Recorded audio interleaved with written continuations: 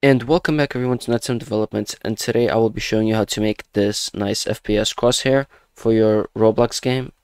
It doesn't require any coding, it's very simple, it takes like a minute, so let's get into the video.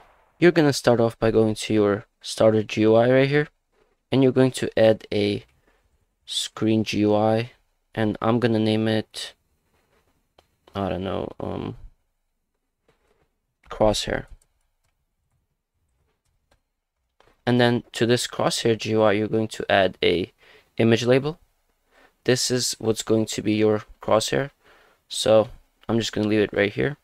You're going to scroll down to where the image link is, and make sure your game is published for this. It has to be published to allow you to add images.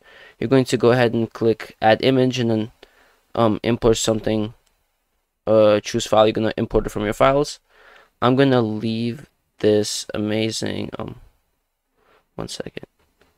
this amazing crosshair in my Discord. I'm going to link the Discord in the description below this video. You can just go ahead and save this to your files, and this is what I'm using. And go ahead and save these coordinates for now. You're going to need them later. So once you import the image that I showed you, you're going to have it like this. You're going to go ahead and click on it, and it should appear in the middle of your screen. And now you're going to go ahead and find where it says size. And I like my crosshairs very small because I don't want to get into the view, so I'm going to go 15 by 15. Click enter. So real small. And then position, paste in those numbers that we saved from the Discord. Click enter. And now what you have is this. As you can see, there's a little bit of background color there. So in your image, find where it says background color. Right here, you're supposed to say transparency. Change the 0 to 1, and it should have disappeared, and you are left with this little thingy.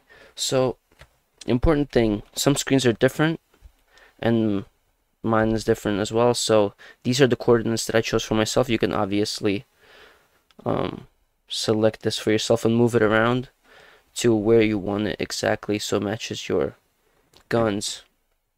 So for me, when I shoot, the bullets go exactly where the crosshair is. So very simple, and it's in the middle of my gun.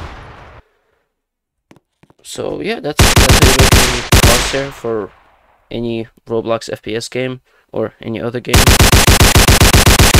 Very simple, very cool. If you like this video, please leave a like, subscribe, follow my Discord. In the next video, we're going to be making reloads for our guns. So follow for more. Enjoy.